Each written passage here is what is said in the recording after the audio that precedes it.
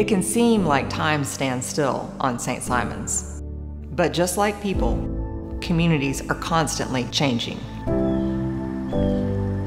Well, I'm a lifelong resident of St. Simon's. My family's been here since the mid-1800s. To live in St. Simon's and not see it from the water or be out in the ecosystem that surrounds it is missing half of the quality of the lifestyle. The island was still pretty small then. You knew everybody. You know, if you lived on St. Simon's and you were a kid, I knew you. When I first moved here, there were 3 traffic lights on St. Simon's. After dark, 2 of them blinked. We could climb up a big sand dune behind my house. We were the 4th house from the end of East Beach. Climb up the oak trees on the top of the oak trees, thick with vines, and could climb all the way to the Coast Guard station, 1 mile away, never touch the ground. Can you imagine that? The village is still 1950, and the shops, I hope they never change. They're all small and intimate, and usually run by 2nd and 3rd generation families. The pier is, to me, is a magical place, and I do love going to the pier, talking with the fishermen that are out there and very interested in what they're catching. People here routinely check with nature first before they make their plans.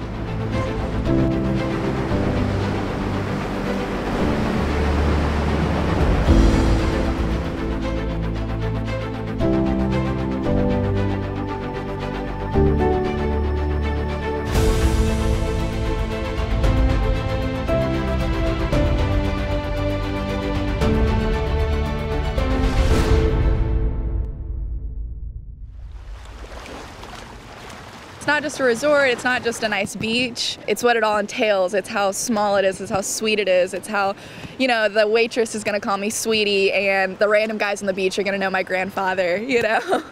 When we visited different places, we chose St. Simon's Island because it seemed like the best place to raise our girls. This is not Disney World. This is not contrived cuteness. There is a lot of cuteness here, but it's authentic. It's still a small city. I call it Mayberry with a beach. It's easy to fall into living here, where you can get lost in a day and not be bothered. It's the whole thing. I mean, this is a real place where real people live. It's not a manufactured community.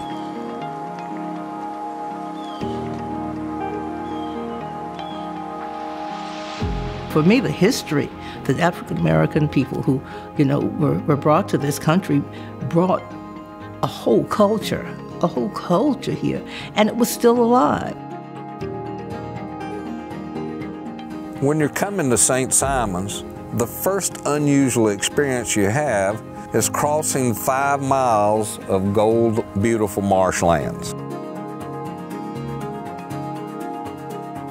It's important to talk about the character of St. Simon's because the character is defined through the balance of the natural environment as well as the built environment. The main question people want to know is, how do you preserve this way of life that exists here on St. Simon's, and how do you preserve it for future generations?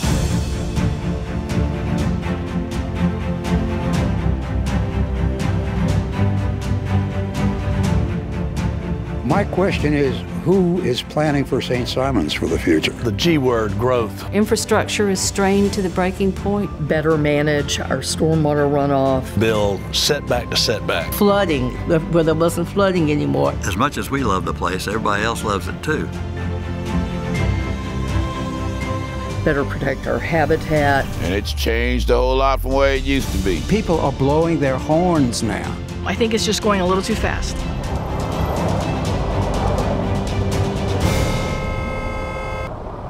If St. Simon's got a lot bigger, a lot more touristy, a lot more crowded, it loses some of its appeal. I mean, it used to be a time we had a ghost town, and that's where you really got to know everybody locally. St. Simon's is not a person.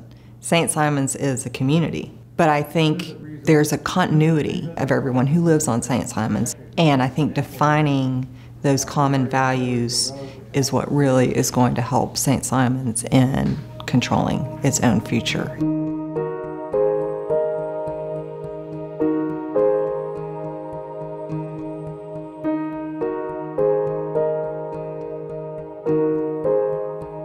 The biggest challenges that I see, a short list would be uncontrolled and inappropriate growth on the island, and that leads to loss of the green space, traffic congestion, and the loss of the sort of rural ambience of the island.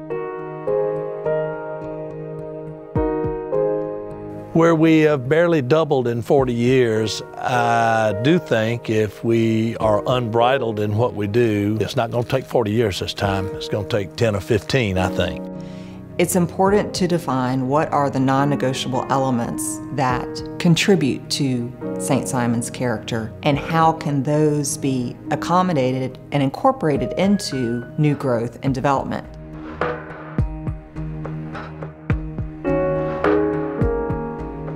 Today, density is growing, and so is traffic and the burden on the infrastructure.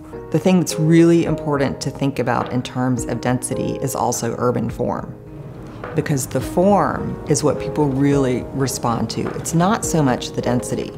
So the difference is you can have an apartment building with 8 units that says, I'm an apartment building because that's the only thing I look like. Or you can have an apartment building with 8 units that may look like a beautiful old home that from the outside can fit in very well with the context around it.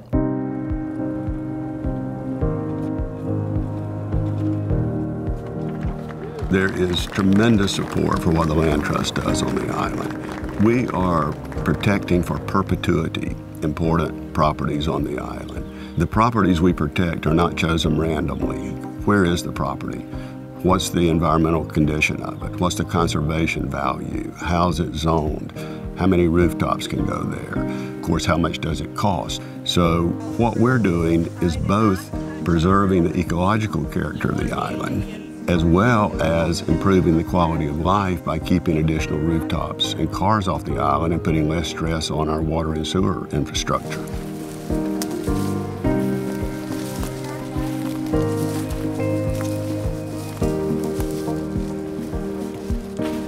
I think it's a shame to clear cut a piece of property. I think that's a really poor way of doing things. Pulling a plan out of a book and putting it on a scrape clean lot because you can is just not the best way to do things. It's no fun to have a really cool new house if your yard floods every time it rains, or your toilet won't flush because the sewers are backed up, or you can't make a left-hand turn to take your child to school in the morning because there's so much traffic out on the road in front of you. So we just have to recognize that there are capacity issues in the finite space of an island that have to be addressed.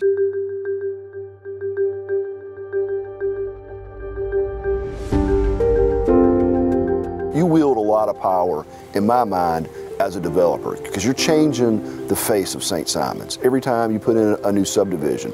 And I don't necessarily oppose the new subdivisions, but they need to be done with quality in mind. One of the major elements of the charm here is the tree canopy, especially the live oaks. A lot of people would love to see a lot of these trees down so they could build. People come worldwide to come here to see these trees.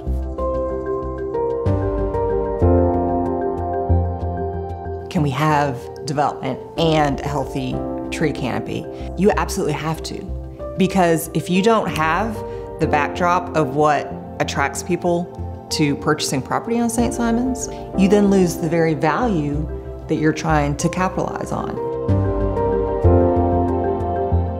Folks are not just fighting to keep a big condo from going up next to their house. They're fighting to keep things special. If we don't fix the things that accommodate growth, the things that are broken, then it's not going to be good for us. Developing a plan for future growth and development almost always means that no one is 100% happy, because it's all about finding consensus.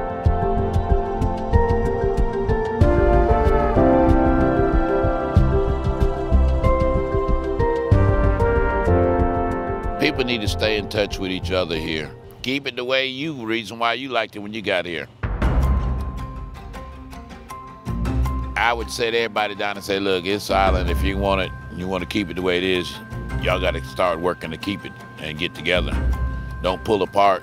get together and figure out what they want to do. I think an example of growth that's well managed here on St. Simons and that can be kind of an example for others is the growth of Malcolm McKinnon Airport. We took an old airport and tried to make a nice airport out of it. We're really in the airport business, but the cars that are driving by need to also realize that this is an important part of St. Simons Island. So that's why we've spent the money we've spent and continue to spend the money to keep the roadside of our airport looking gorgeous. We hope that maybe what we've done a little bit at the airport here on St. Simons is a good example for other businesses to follow.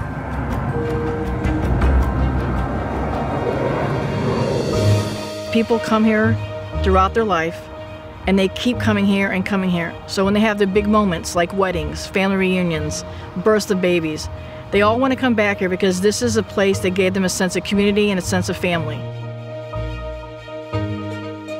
Young people are moving back here. They recognize that there's a quality of life here that they can't find in other places. My friends are opening their own businesses and working in the community in ways that are bettering it.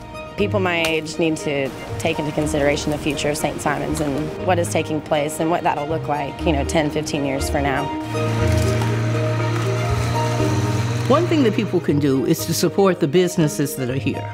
The other thing is, I think, is to talk about things. To read the paper, to be informed, showing up at zoning meetings, voting. But it's mostly about being part of your community.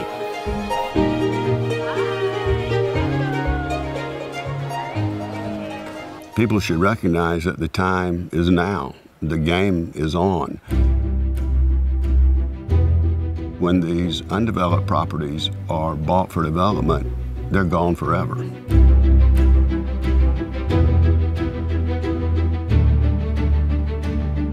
There is no other place in this country and in this world like coastal Georgia. And St. Simons is a huge part of that. One of the things I love about St. Simons is that it's not noisy. You can think, you can meditate, you can appreciate the ocean.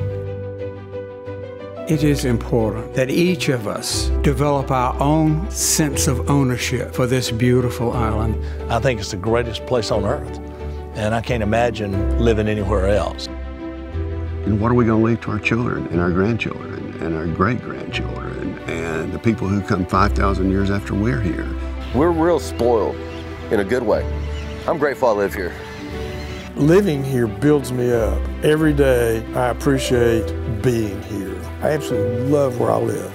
This is where I want to be. It's important that we not let success destroy what makes this island so special. There's no one person or no one entity that is singularly responsible. It's everyone's responsibility. I want us to develop in a quality and peaceful manner. I want this to be a place of refuge. The ones that find St. Simons are looking for a treasured place. And when they move here, they have found their treasure.